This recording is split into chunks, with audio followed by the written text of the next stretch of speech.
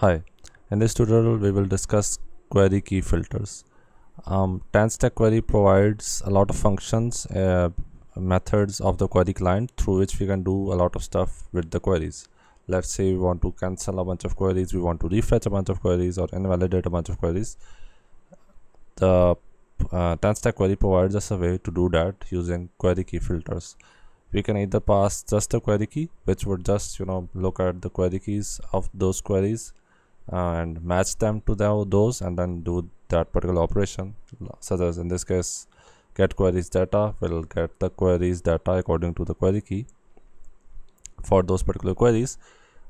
But if we don't want to do that and we want to do some other things, like we want to get active queries or we want to get stale queries, or if you want to get queries which basically are based on a function are returning true or something of the sort, we can do that using the query key filters, and we will look at it in a bit. So right now I have three queries. There is one query with the query key query 1, then there is another query key with query 2, and then these are returning query 1 query 2 in a string, and then there is another different query 2 and it's returning query 2 as well. I'm not actually making request to the server, I'm just using a sleep function using promise and set timeout to emulate that I'm actually making a request, but I'm not. So yeah, let's look at it. So first of all, the first option which any function of the query client provides and is part of the query key filters thing is the query key itself. So right now I'm saying any query key that matches with the query, so all the queries which correspond to this query key should be returned. So if I go here and I click on this check query filters function, then I get two query keys which are query 1 and query 2, which is the case because these are the ones that start with query but not different query, that is a different key. So this is a simple thing. I can also match exactly how I want, so I can say query 1, and when I click on it again, you can see that now I get only one array, that is query 1, not query 2, because it doesn't exactly match that. So I can do that, but there are other options as well through which I can match queries. So another option is type. So type can be by default it's all, so this means that I should match all queries, but you can also set this option to active or inactive. So if I do active, let me do this, and I click on check query filters, I get the two query keys as I was getting before. So as of right now, because all queries are active, I am getting this, I'm basically getting the same response as if the type was all, and what does it mean by active?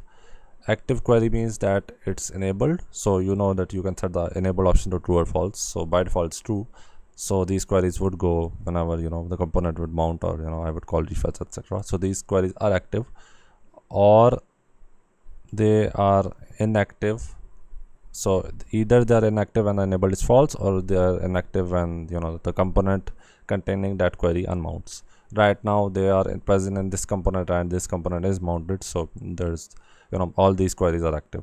But I can change that using setting the enable option. So I can say enabled is false for this query, let's say.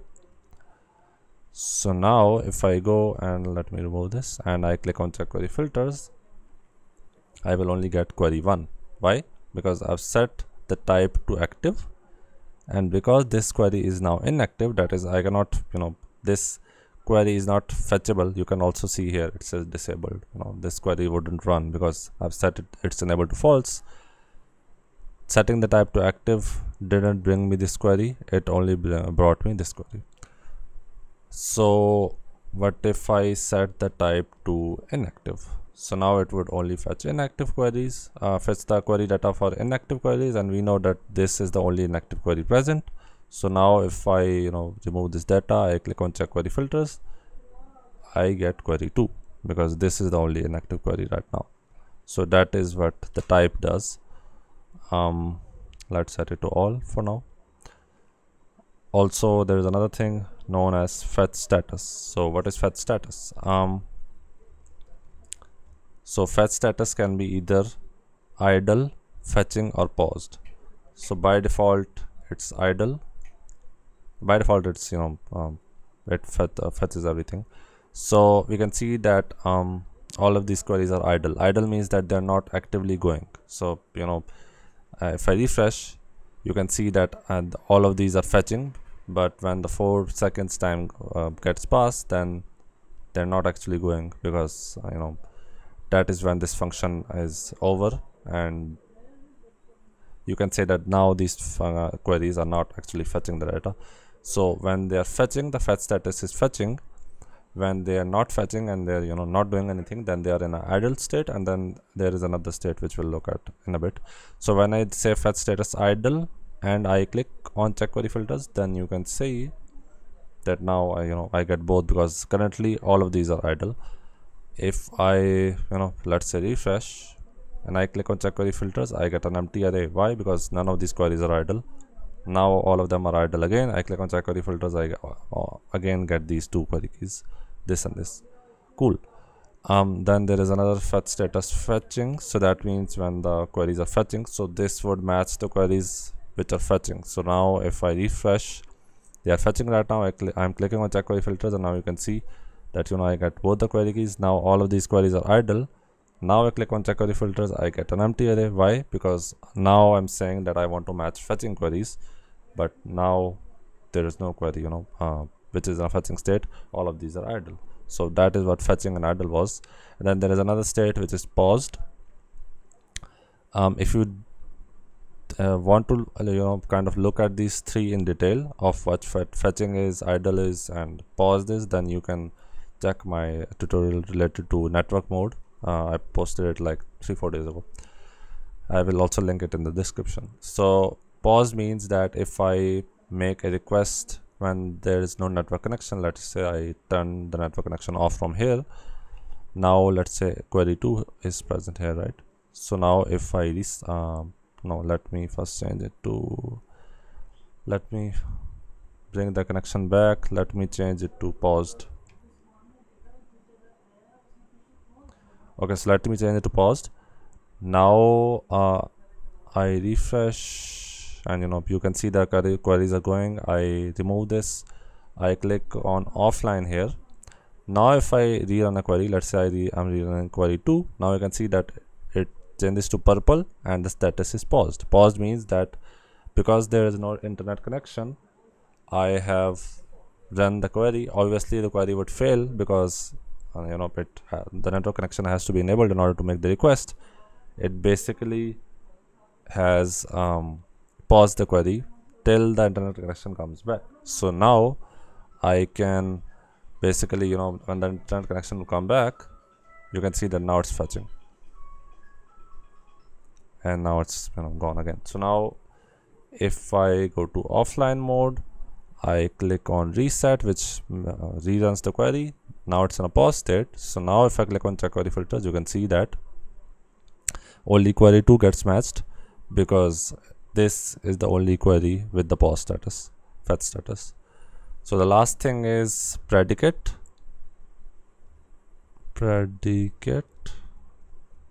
Cool. So the predicate function has information regarding the query, and you have to return true or false for that particular query. So this function would basically run for each query.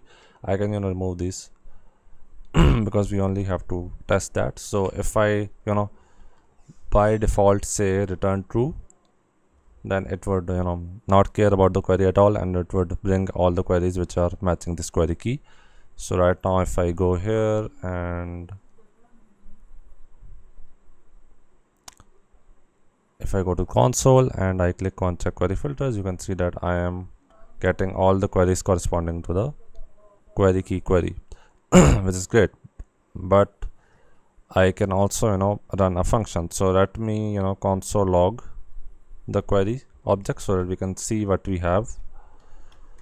So I do this, I click on the this again. So now basically it filtered out based on the query key, and now I have two queries, right? So it basically ran this function against those two queries. So we can see that this query object has a lot of things. It has information related to the cache, it has information related to the internal initial state, observers, options, query key itself, the state. So the state is basically the data of the query, and a lot of things. So now I can basically, let's say I want the queries to be matched based on the data they have. So I can say in this particular case that I want query state data should be equal to query 2. So now I remove this. Also, let me remove the console log. It's already removed. So now if I click on check query filters, you can see that only the query with the key query 2 gets matched and not the query 1, because this is the only query 2 with the data query 2, as you can see here, not query 1. So yeah, this was the tutorial. Query key filters are a great way of matching certain queries based on some filter and doing stuff with them using the query client, like cancelling them or batch invalidating them, etc. And this is a way you can do that.